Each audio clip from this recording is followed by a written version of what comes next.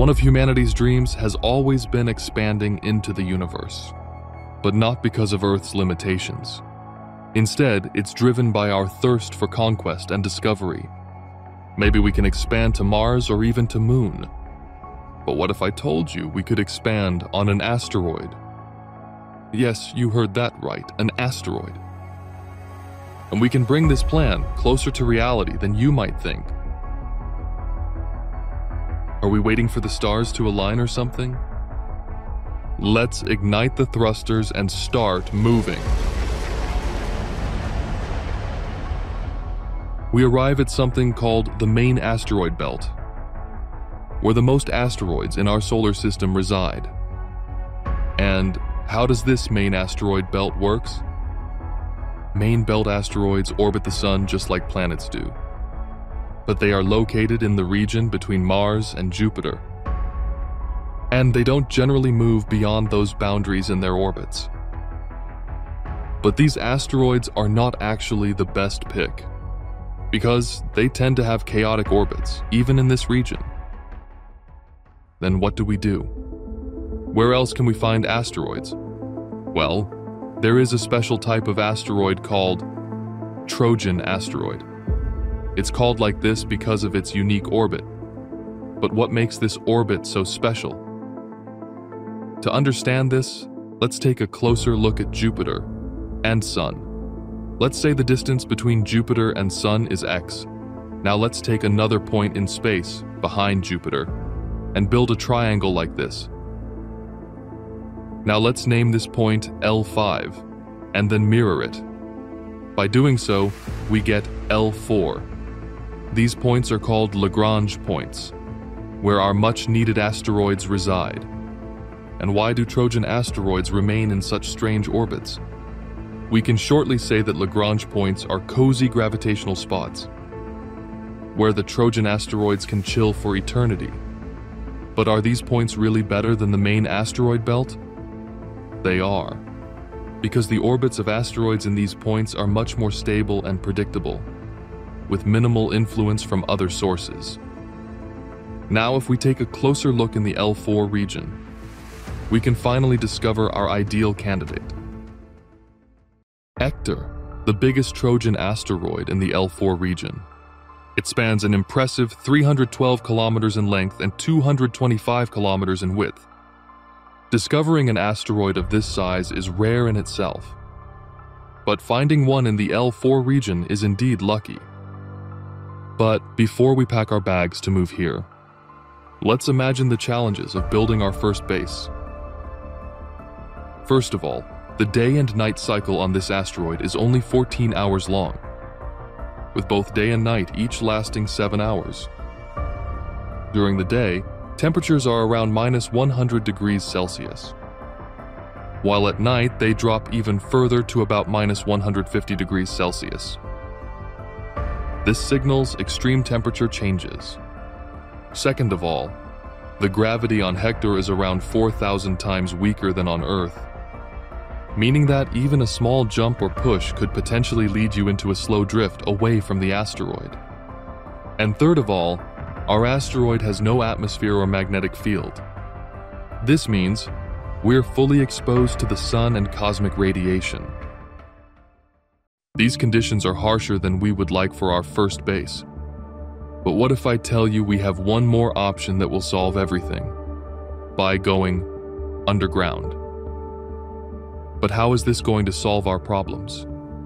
It seems like it might create even more trouble. Let me explain.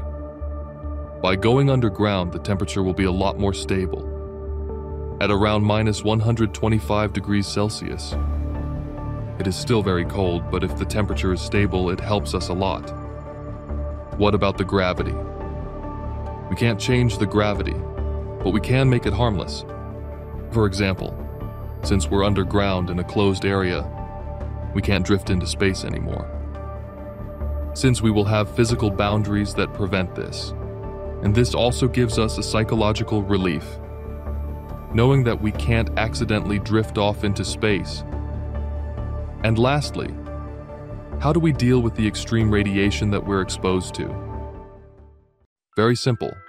we'll build our base deeper underground, and the sweet spot seems to be between 250 and 300 meters below the surface, because at this depth we start to have a radiation protection similar or even better from the one on Earth.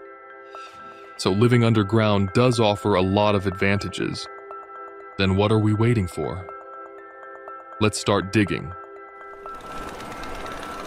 Wait a second. Before we start, let's ask ourselves, what could be inside Hektor? While we can't promise a flawless prediction, the next answer should be good enough. Hektor's composition has 5 categories: rock, metals, ice, organic compounds, and cavities. The most interesting category is the organic compounds, which include amino acids. On our planet, we find amino acids in sources like eggs and meat. This naturally leads to one big question. Can we use the amino acids on Hektor to make the ultimate protein shake?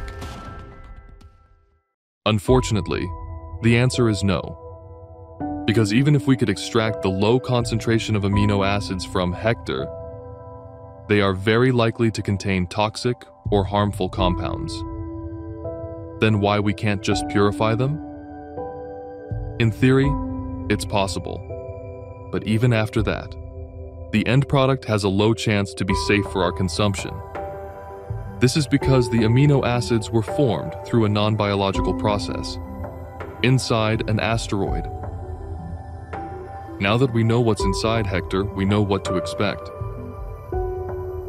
But what we wanted to do anyway. What we wanted to do is to build a self-sustaining base inside Hektor. So not just any base. It has to be the ultimate show-off. Alright, let's dive in and kick off this mission. Our first step, we need to excavate a 250-meter deep access tunnel, creating our gateway to the underground world of Hektor. Once we've reached the right depth, we will expand into a small network of tunnels.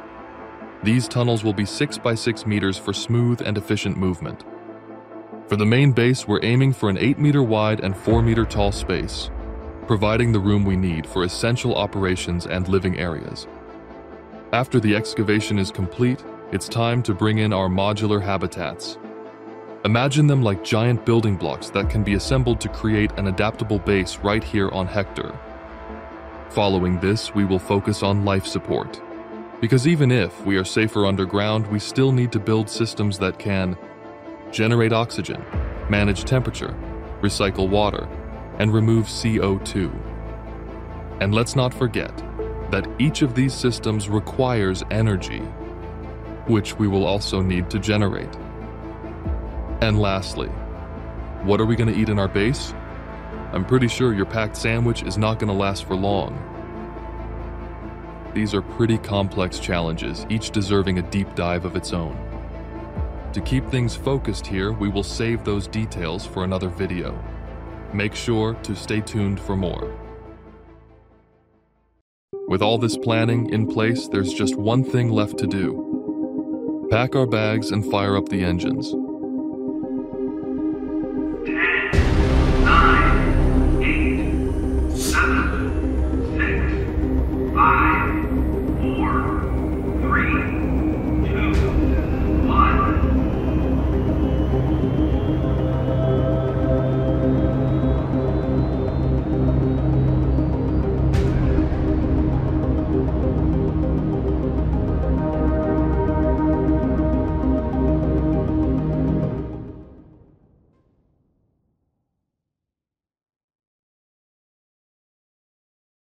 We've made it, but this is where the real work starts. It will take a few years to complete our startup base. As we tap into Hektor's resources, new sections and habitats will emerge, gradually expanding our starting point. And our true mission is nothing less than a self-sustaining colony of at least 1,000 people. It may sound like science fiction, but within the next 150 years, this ambitious vision is within our reach. The dream of expanding into the universe is closer to reality than we ever imagined.